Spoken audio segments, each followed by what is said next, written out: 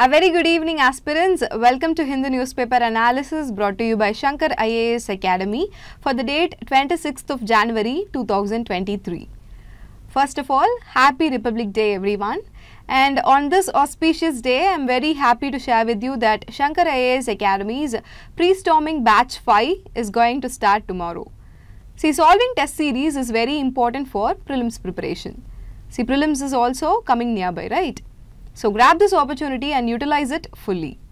And with that note, let us see the list of articles that we are going to discuss today. Now without any delay, let's get into the article discussion.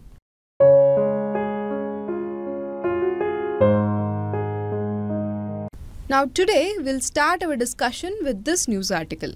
See, this news article says that 5 persons from Tamil Nadu and 1 person from Puducherry, they have been chosen for Padma Awards this year. They have been awarded the Padma Awards due to their contributions to their respective fields like medicine, art, snake catching and social work. And this is about the news article given here. In this discussion, today we'll be focusing on Padma Awards. See, Padma Awards is one of the highest civilian honors. And know that the award is announced annually on the eve of Republic Day. So last night, that is the night before the Republic Day, this year's Padma awardees were announced. Every year since its inception, that is since its starting, the Padma awardees are announced on the eve of Republic Day. Except for brief interruptions during the years 1978, 1979 and from the years 1993 to 1997. So if there is a statement in prelims mentioning that Padma awards are provided every year since its inception without any interruptions, then that statement is wrong. There were interruptions during 1978, 79 and from 1993 to 1997. Now coming back, if you look at the history of Padma Awards, the Padma Awards along with the Bharat Ratna was instituted by the Government of India in the year 1954. See, during its inception, the Padma Awards had 3 classes, namely Pahela Varg, Dasra Varg and Tisra Varg. And these names were subsequently renamed as Padma Vibhushan, Padma Bhushan and Padma Shri. And it was done through a presidential notification in the year 1955. See, in these Padma Awards, Padma Vibhushan is provided to people who have rendered exceptional and distinguished service. And Padma Bhushan, it is provided to people who have rendered distinguished service of high order. And Padma Shri, it is provided to people who have rendered distinguished services. See, Padma Vibhushan is the highest in the hierarchy of the Padma Awards. And it is followed by Padma Bhushan and Padma Shri. Here note that a higher category of Padma Award can be conferred on a person only where a period of at least 5 years has elapsed since the conferment of the earlier Padma Award. It may sound a little confusing. Let me explain it with an example. Let us say that person A is awarded with Padma Shri. Then this person A has to wait 5 years to get the Padma Bhushan award even if he is eligible.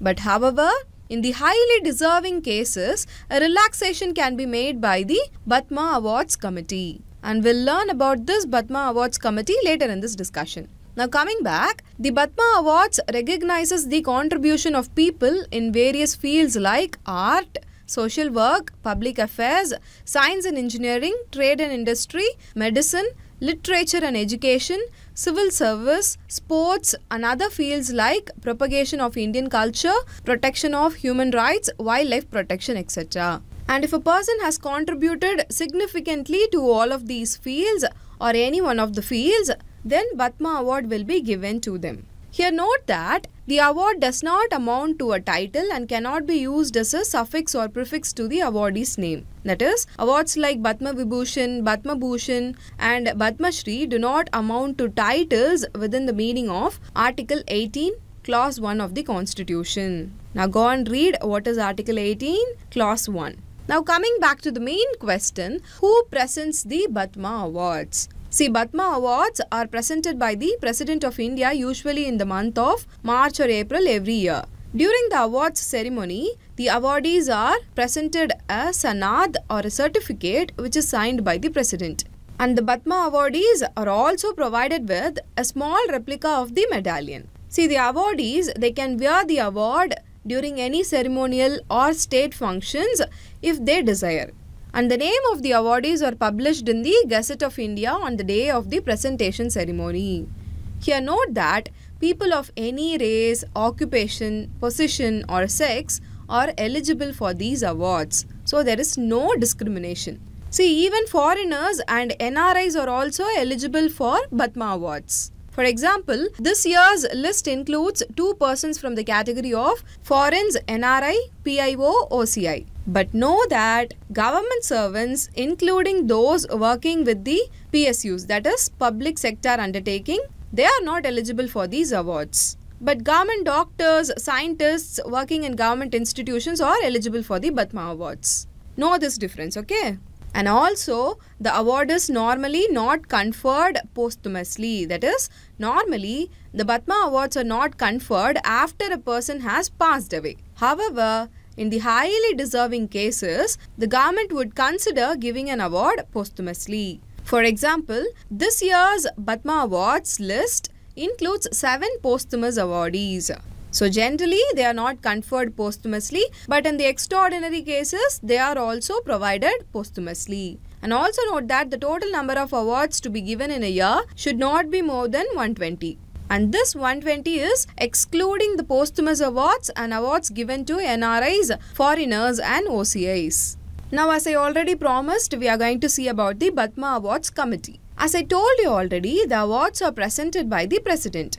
But the Padma Awards are conferred on the recommendations made by the Padma Awards Committee. See, the Padma Awards Committee is nominated by the Prime Minister every year. And this committee is headed by the Cabinet Secretary and includes Home Secretary and Secretary to the President and 4 to 6 eminent persons as members. Every year, people can send their nominations to the Padma Awards Committee. And the nomination process is open to the public. Even self-nominations are also acceptable. What does this mean? Even you can nominate yourself and send your name to the Padma Awards Committee. And if your contribution to a particular field is highly deserving, then Padma Awards will be conferred on you. Now, based on all of these nominations, the Padma Awards Committee gives its recommendations to the Prime Minister and the President of India for approval. And after their approval, the final list is published. And this is all regarding the Padma Awards. See, in this discussion, we saw about what are Padma Awards and what are the different types of Padma Awards and when it will be given and who gives the Padma Awards and what are all the different fields for which Padma Awards are conferred. And we saw the persons for whom Padma Awards are given. We saw whether Padma Awards are given posthumously or not. And finally, we ended our discussion by seeing the Padma Awards Committee. Now, that's all regarding this particular article discussion. With these points in mind, let us move on to the next article discussion. Now, look at this article here. See, this article says that Israeli troops shot and killed a Palestinian in the occupied West Bank. And the Israeli ministry said that the Palestinian who was killed by the Israeli troops tried to stab a soldier. And this is about the news article given here. Here, we are not going to discuss about the issue between the Palestinians and the Israeli troops. Instead, we'll use this as an opportunity to revise the map of the Middle East region, okay? And specifically, we are going to concentrate on the map of Israel. Now, look at these two maps here. Can you find out where Israel is? Yes, this is where Israel is, okay? It is a country in the Middle East. See, this entire region is called as Middle East, okay? Now, in this discussion today, we'll see a question first and after that, we'll see the Israel map, okay? Which of the following countries have border with the Israel? Option 1, Lebanon. Option 2, Saudi Arabia. Option 3, Syria. Option 4, Iraq. And option 5, Egypt. Now, we have to find out which of these following countries have border with Israel. Now, look at this map here. See, this is only Israel. See, this region is where Israeli people live. And the Gaza Strip and the West Bank region is where the Palestinians live. Here, what we have to do is, we have to find out what all countries have border with Israel. So from this map here, we can see that Lebanon has border with Israel, Syria also has border with Israel, Jordan has border with Israel, and after that, Egypt has border with Israel. Does Saudi Arabia has border with Israel? No. And Iraq is nowhere near the region of Israel. So now coming back to the question again, we can rule out option 2 Saudi Arabia and option 4 Iraq. So what is the correct answer here then? It is option C, 1, 3 and 5 only. See, I have taken this article here and I have given this practice question because whenever you come across articles like this in the newspaper, note it down and read the map of that country, okay? UPSC may not ask the issue given in the newspaper, but there is a chance that it will ask map-based questions regarding the countries, right? So you have to look into that as well. So don't miss out articles like this and don't forget to read the map of the countries, okay? Now moving on to the next article. Now for our next discussion, let us take this news article. It talks about the current geo-economical order of the world.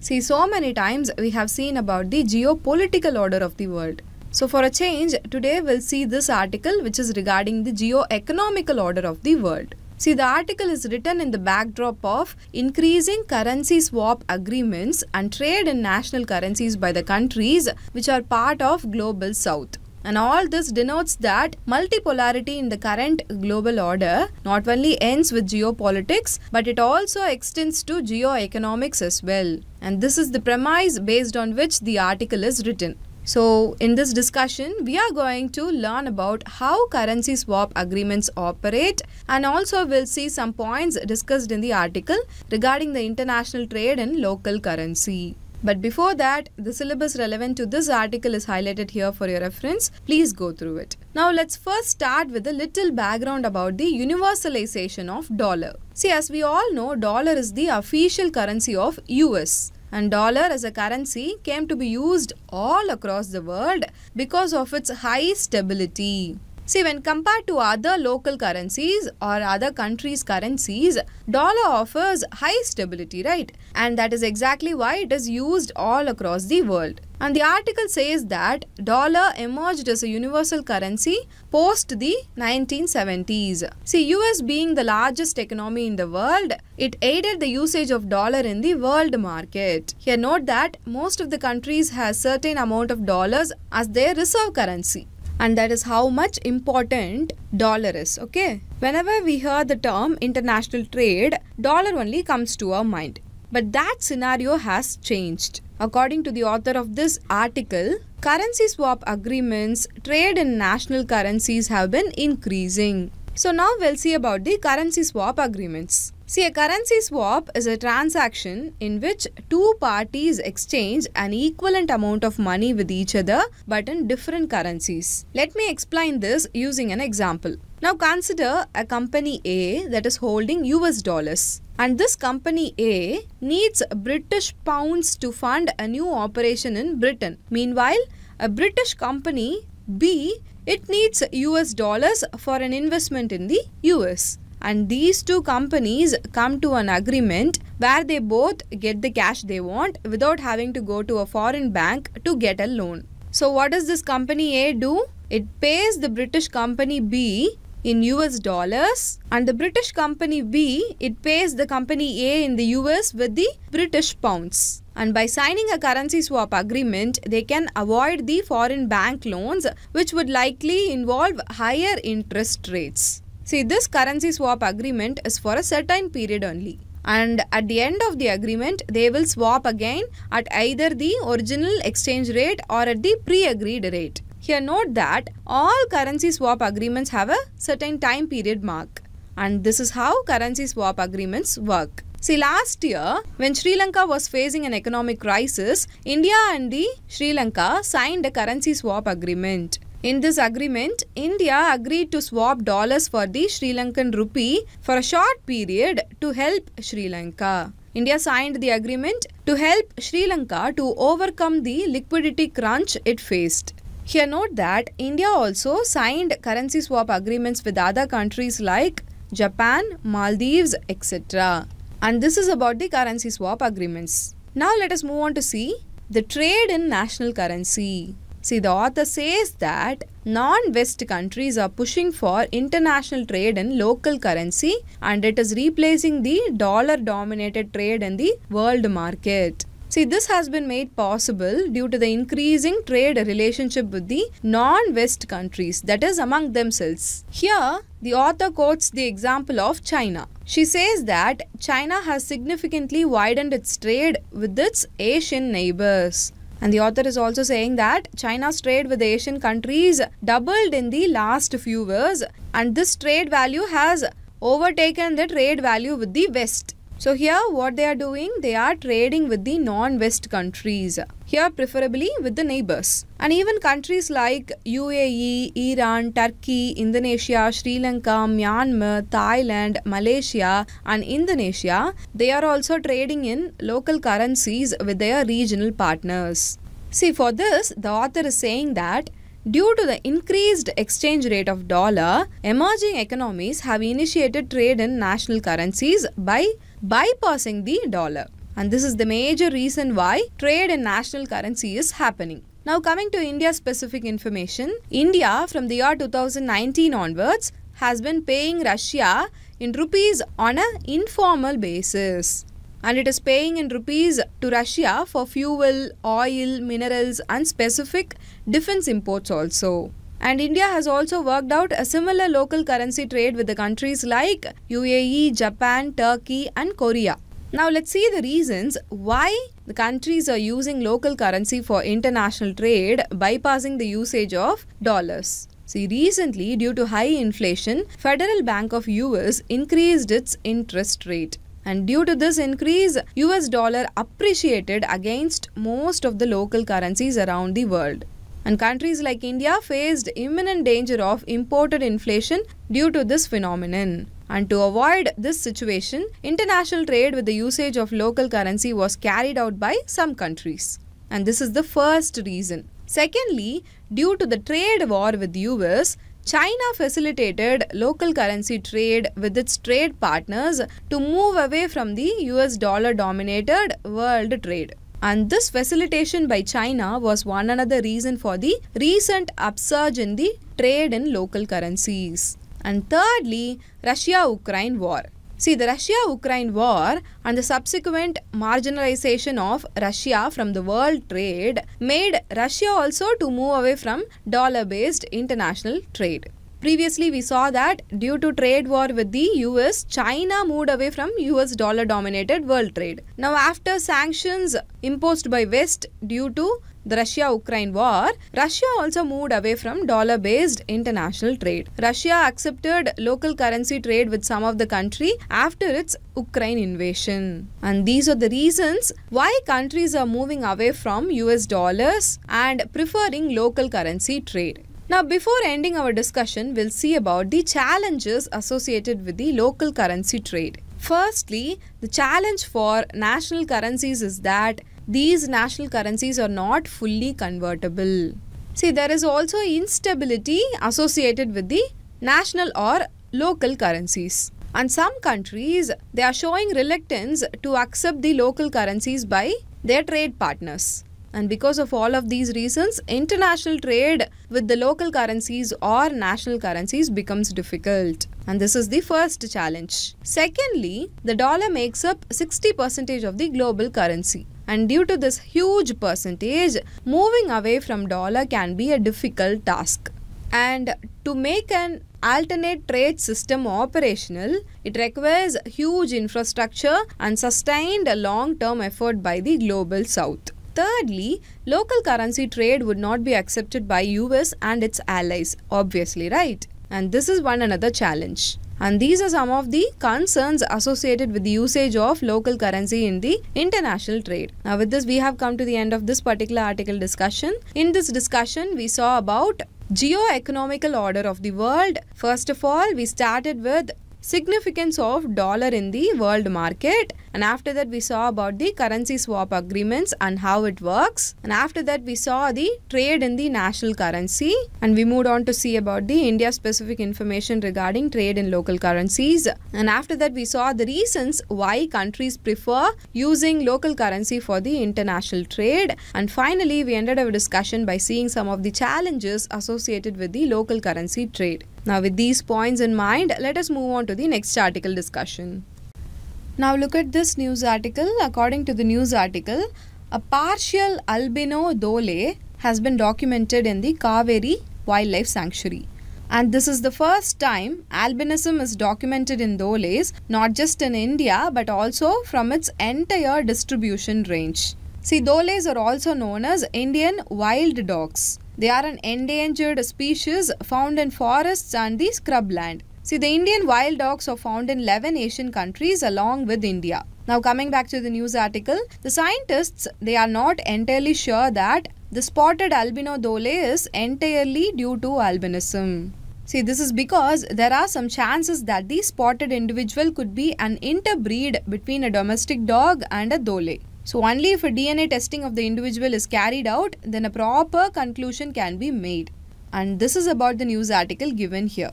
And in our discussion today, we'll focus on albinism, its causes and challenges for animals with the albinism. First of all, what is albinism? Albinism is a condition in which our body produces very little, or sometimes it ceases to produce, a substance called melanin. We all heard about melanin, right? Melanin is a natural skin pigment. The skin, hair and eye color in people and animals mostly depend on the type and amount of melanin they have. See, special skin cells called the melanocytes make the melanin substance. The more melanin an individual produces, the darker that individual's eyes, hair and skin will be. So melanin production is directly proportional to the intensity of the pigmentation of eyes, hair and skin. See, the amount of melanin in individual's body depends on a few different factors. The different factors includes genetics and how much sun exposure that individual's ancestor population had. Like this, it depends on a few different factors. Now coming to albinism, see, when the amount of melanin production is less in an individual's body, then that individual is suffering from albinism. Now what causes albinism? Albinism is an inherited genetic disorder. Have a higher chance of being born with albinism if both of their parents have albinism or both of their parents carry the gene for albinism. So it is a genetic disorder. Now what are all the symptoms associated with the albinism? People with albinism normally have lighter than normal coloring of the skin, hair or ears. See, in some cases they have patches of skin that have an absence of color. See, know that people with albinism have vision problems. They may experience impaired vision, photophobia or sensitivity to light, cross-eyed, and they may also experience involuntary eye movements.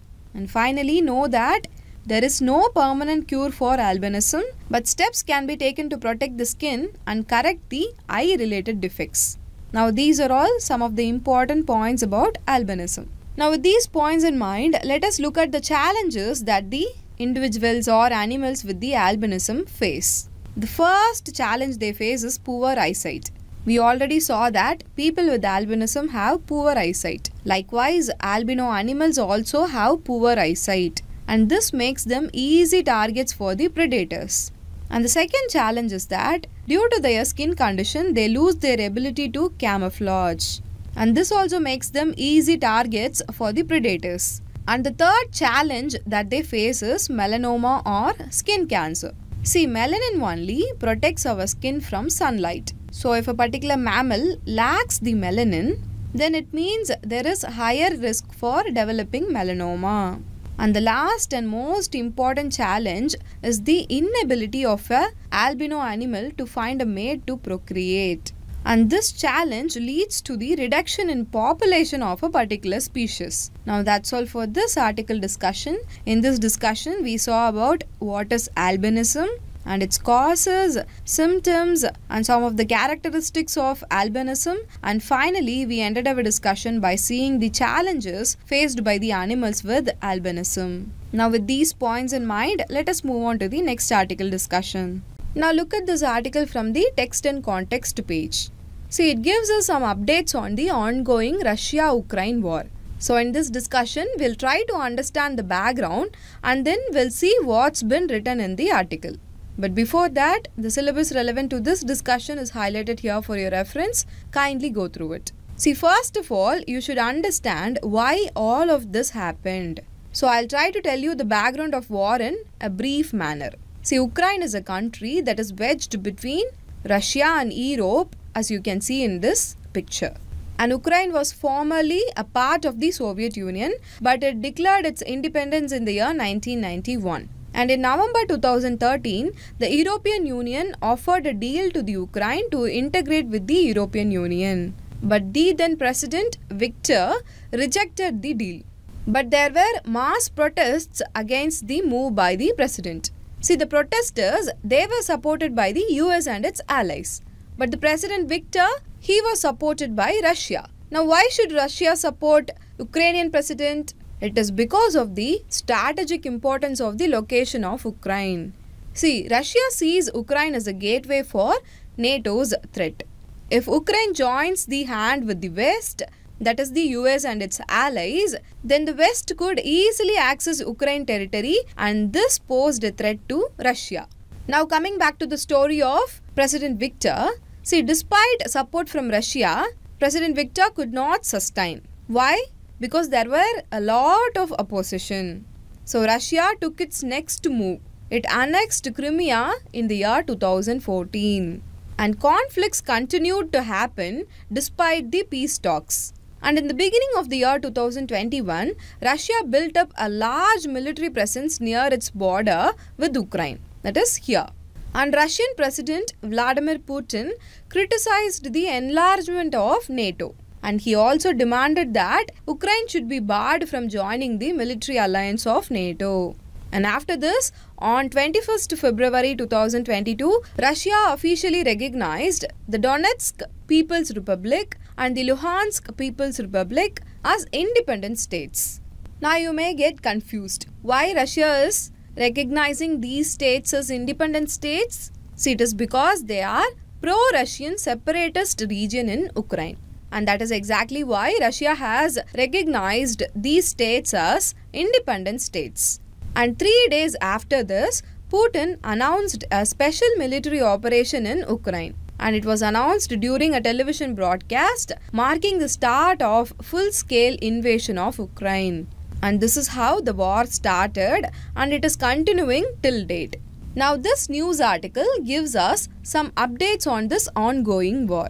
It's been 12 months since the war started. That is, it's been almost a year. And both sides are gearing up for major escalation now. See, Ukraine has been asking for heavy weapons from its NATO allies. Germany was reluctant to send its Leopard 2 battle tanks to the Ukraine, and this created a rift within the NATO itself. Now you may wonder why Germany was reluctant to send Leopard to the Ukraine. If you see geographically, Germany is closer to Russia and Germany is lacking nuclear deterrent. See, Germany sees itself in a disadvantageous position in the event of a direct confrontation between NATO and Russia. See, Berlin was also worried that Russians could capture the tanks and gain insights into the Germany's technology. And despite these concerns, Germany said that it would consider sending Leopard if the US agreed to send its Abrams tanks. See, the US has initially ruled it out, saying that Abrams ran out of jet fuel and it has complex systems. Therefore, it would require many months to train Ukrainian troops on that. On the other side, the lack of advanced tanks could put Ukraine in a disadvantageous position, especially when Russia has deployed its modern T-90s. So after heavy pressure from its allies, Germany took the decision of considering sending Leopard to Ukraine. See, talks continued and in a recent announcement, both Germany and US have agreed to send Leopard and Abram tanks to Ukraine. Now this is the reason why Germany was reluctant to send Leopard to Ukraine and how it agreed to send Leopard to Ukraine. Now we'll see what is the current status of the war. In the south, Russian troops have pushed through the front lines in Zaporizhia. As of now, Russia controls only parts of Zaporizhia province, including the Zaporizhia nuclear plant, which is the Europe's largest nuclear plant. See, by pushing through the front lines in the east and the south, Russia is mounting enormous pressure on Ukraine's army. Now you can see in this map here the controlled territories. Here there is another thing which you should understand. Did you think why the Russian troops are trying to get through the southern and eastern part of Ukraine? Yes, it is because of the ease of access. But apart from that, there is also one more reason. See, this is the ethno-linguistic map of Ukraine. Look at this carefully. About 2/3 of Ukrainians speak Ukrainian as their native language, mostly in the country's west. And about 1/3 are native Russian speakers and they are mostly in the country's east. And this is another major reason why Russia wants to take these territories from Ukraine. See, Russia believes that it would get the support of local population there. So these are some important aspects that you should know about the ongoing war. And this is the reason why Russia is moving in front lines through the southern and eastern part of Ukraine. Now during the course of the article, the author has mentioned some weapons and tanks. So we'll now try to get a brief idea on these war systems. First of all, we'll see about Leopard tanks of Germany. See, the Leopard 2 is a third generation German main battle tank. It is the world's most advanced main battle tank with expanded command capabilities. The Leopard 2 has a diesel-powered engine which is much easier to maintain and it is more widely used across the Europe. And this is about the Leopard tanks. Now moving on to see about the Abrams tank. See, it is conceived for modern armored ground warfare and now one of the heaviest tanks in service. The Abrams uses a more powerful and more complex turbine engine. See, the main difference between these tanks is the engine only. You can see other specifications of these two in these images. And then there is this HIMARS missile system. It is basically a US-made high-mobility artillery rocket systems or simply known as HIMARS. It is a multiple launch rocket system or shortly referred as MLRS, which is nothing but a mobile unit that can simultaneously launch multiple precision-guided missiles. So the vehicle carrying the rocket system will move and while the vehicle is moving, the rocket will be launched. See, HIMARS has superior range and precision. See, you should know an important thing about HIMARS. HIMARS had previously aided the NATO offense by targeting Taliban hideouts in the Afghanistan. And that is where HIMARS were used. And finally, there is one more system which is M270 MLRS which was sent by UK to Ukraine. See, it can fire 12 surface-to-surface rockets within a span of 60 seconds. And these rockets hits the target as far as 80 kilometers. And these are all the weapon systems that were sent to Ukraine. Firstly, we saw about Leopard from Germany and after that we saw about Abrams tank from US and after that we saw about HIMARS again from US and finally we saw about the M270 MLRS which was sent by UK. Now that's all for this discussion. In this discussion we saw about a brief of the start of the war. We saw how the war started and what are all the reasons for it. And after that we saw the current status of the war and how Russia has been progressing in the Ukrainian lands. And we saw the reason why Russia is concentrating on the southern and eastern parts of Ukraine. And finally, we ended our discussion by seeing the war systems mentioned in the news article. Now with these points in mind, let us move on to the next article discussion. Now look at this small article given here. This article talks about the new changes brought into the scheme of monument mithras. According to the article, private firms from now on are allowed to partner with the government for the upkeep of ancient monuments. And this is the essence of the article given here. In this context, let's learn about the scheme in prelims perspective. See, India is a nation dotted with high number of heritage structures all across the country, right? But as you know, proper maintenance of them is a huge challenge for the government. Many monument structures are now in a very bad condition due to the negligence of the government officials. To solve this structural problem, Monument Mitra as a heritage structure protection scheme was launched by the Union Ministry of Tourism in the year 2017. Here note that the scheme forms a part of Adopt a Heritage Initiative. See, this project is envisioned to fulfill the objective of the Government of India to provide an enhanced tourism experience to all travellers.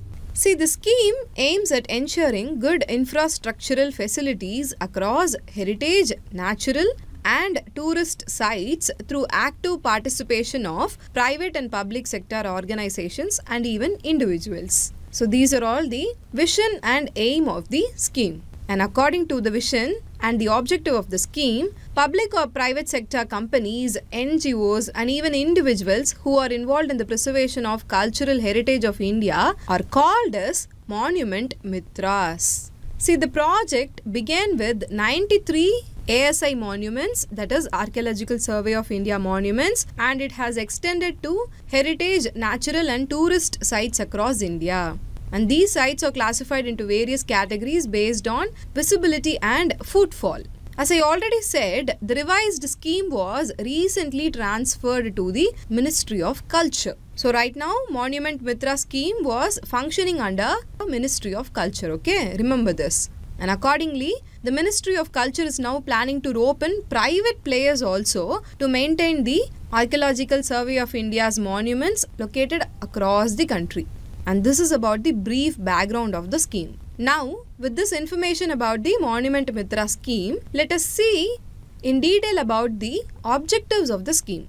Firstly, the objective of the scheme is to develop basic tourism infrastructure in and around the heritage sites, monuments and tourist sites. Secondly, the objective is to promote cultural and heritage value of the country and develop avenues to create awareness about the tourist sites in the country. And thirdly, the scheme envisions to develop and promote sustainable tourism infrastructure and ensure proper operation and maintenance of such tourism infrastructure.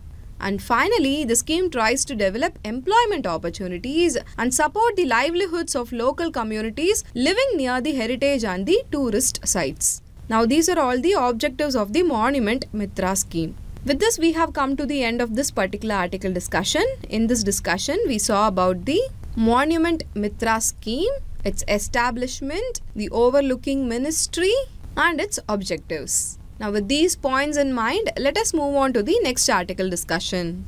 Now, look at this news article here. It says that the inner core of the earth is now rotating slowly compared to the earth's surface. And this is according to a recent study. So, in this context, we'll try to understand the reason for this slow rotation of the earth's inner core. See, we all know that the interior of the earth can be divided into three different layers: the crust, the mantle and the core. In this image here, it gives you an idea of how the earth's layer looks like.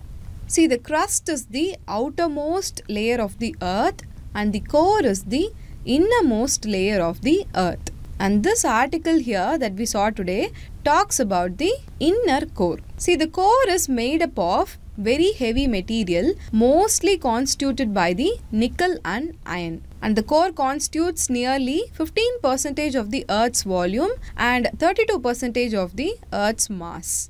And it is also the densest layer of the Earth. Here know that the inner core is in the solid state, whereas the outer core is in the liquid state.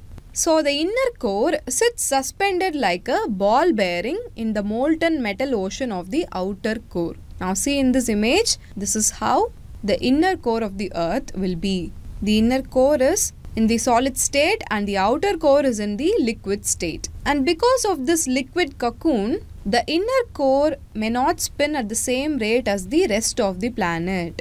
See, over the years, some researchers have found that the core rotates slightly faster than the mantle and the crust. And this condition is called as super rotation. But this recent study has found that now the inner core has started rotating slower than the rest of the earth. But this is not a cause of concern, okay? Because the differences are not a threat to life on the surface of the earth. At the maximum, the inner core rotation might influence the Earth's overall spin and it can contribute to the fluctuations in the planet's magnetic field.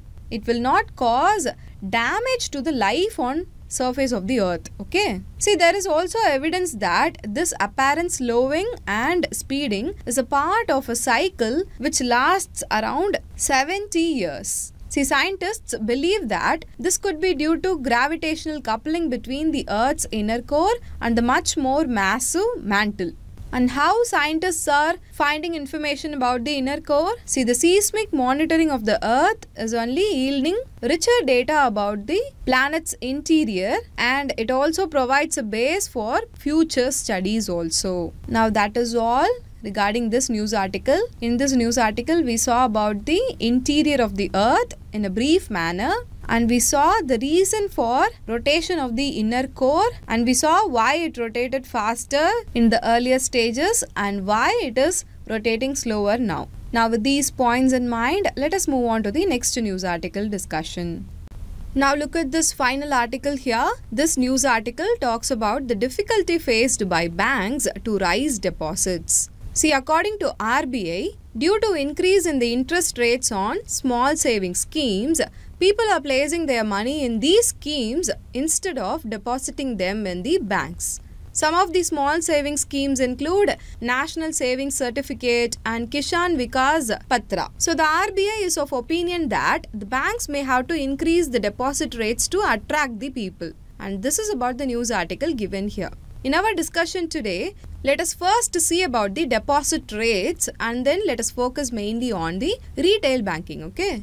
First of all, what are deposit rates? The deposit rate is the interest rate paid by commercial banks or financial institutions on cash deposits of the account holders. Say, I am keeping an account in the A bank and I deposit some cash in that account, okay? For the cash that I deposited in that account in Bank A, the Bank A will provide some interest to me, and that is only called as deposit rate. So basically the deposit rate is the interest rate offered by banks to their savings account holders. Now moving on to the retail banking.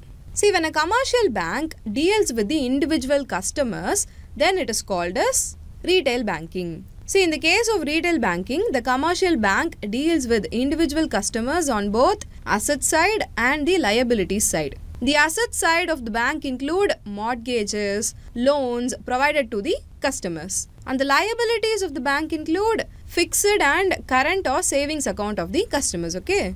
See, loans and mortgages are assets because bank will get them back, right?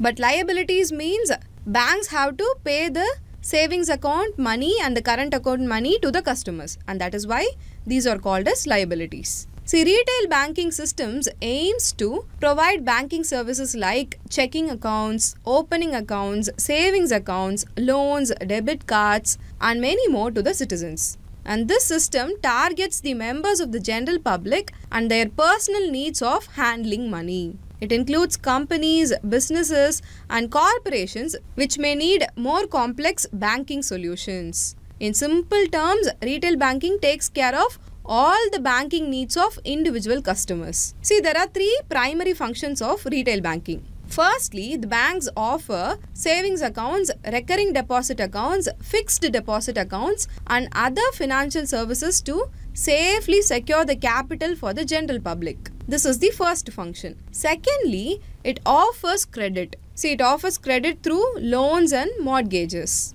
And thirdly, retail banks assist the customers in handling their money and managing their money through various retail banking solutions and services. See, these kinds of services help the customers in their financial matters and daily transactions like transferring money or receiving money, etc. Okay.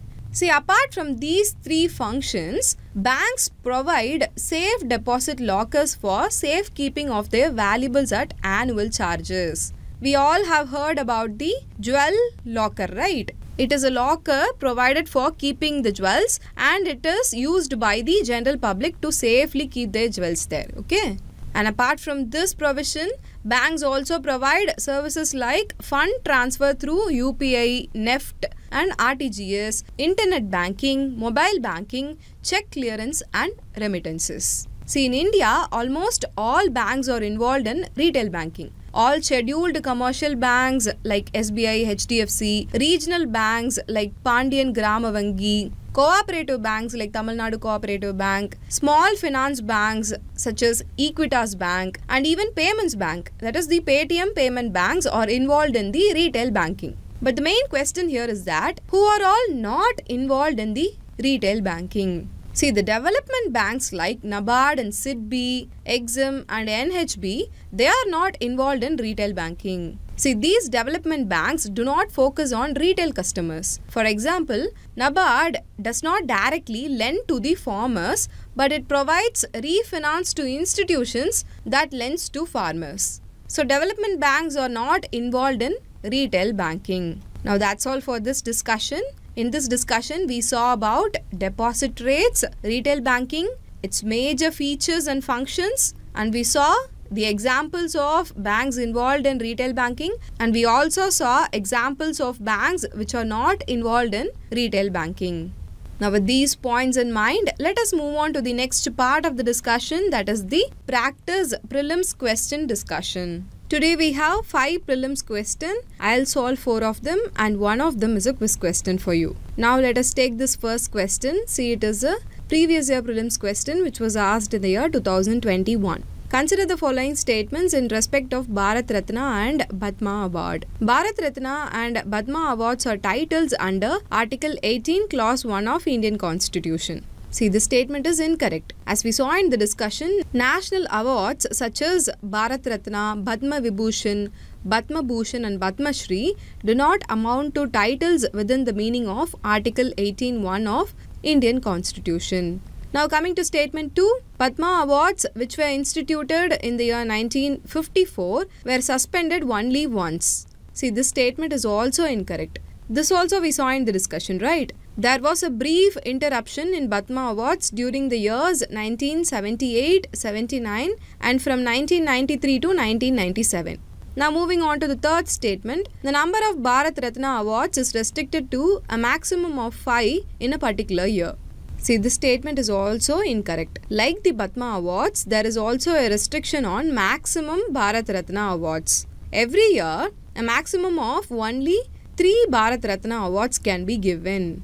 See, we found out that all the 3 statements are incorrect. So, what has the question asked? The question has also asked for the incorrect statements. So, the correct answer to this question is option D, 1, 2, 3. Now, moving on to the next question. See, it is a pair-based question. On the one side, wildlife sanctuary is given. On the other side, state is given. The first option, Kaveri Wildlife Sanctuary, Tamil Nadu. Kadavur Slender Loris Sanctuary, Karnataka. Ramgarh Vishdari Wildlife Sanctuary, Rajasthan. Guru Ghasidas National Park, Chhattisgarh. See, the correct answer to this question is option B, 2 pairs only. See here, Kaveri Wildlife Sanctuary is located in Karnataka. Okay, so the first option is incorrect. Regarding the second option, Kadavur Slender Loris Sanctuary, it is located in Tamil Nadu. So the first 2 options are interchanged and the next 2 options are correct. And that is exactly why 2 pairs are only correct in this question. Now moving on to the third question, with reference to Monument Mitra scheme, consider the following statements. Statement 1, it is implemented through Ministry of Culture. See, this statement is correct. This we saw in the discussion itself. Initially, it was functioning under Ministry of Tourism. Now it has come under Ministry of Culture. Statement 2, private companies are not allowed to collaborate with the Indian government for preservation under this scheme. See, this statement is incorrect. What we saw in the discussion, we saw that recently private firms are also allowed to partner with the government for the upkeep of ancient monuments. So the second statement is incorrect. So what is the correct answer? It is option A, 1 only. Now moving on to the next question. Consider the following statements. Statement 1. The core is separated from the mantle by Gutenberg's discontinuity. Statement 2. The discontinuity between the upper core and the lower core is called as Lehman discontinuity. See, the correct answer to this question is option C, both 1 and 2. Now look at this image here. Here you can see that the discontinuity between the mantle and the core is called as Gutenberg's discontinuity, and the discontinuity between outer core and the inner core is called as Lehman's discontinuity. Other than this, you can see the discontinuity between crust and mantle and the upper mantle and mantle. You can also see the discontinuity between upper and lower crust also. So take note of this, okay? Now moving on to the next question. See, this question is about development banks. This is only the quiz question for you. Read the statements, think about it, carefully attempt the question and post your answer in the comment section. Aspirants, I have given here mains practice questions. So if you are interested, write it and post your answer in the comment section. And if you have any queries related to the articles that we discussed today, post that also in the comment section. And with this, we have come to the end.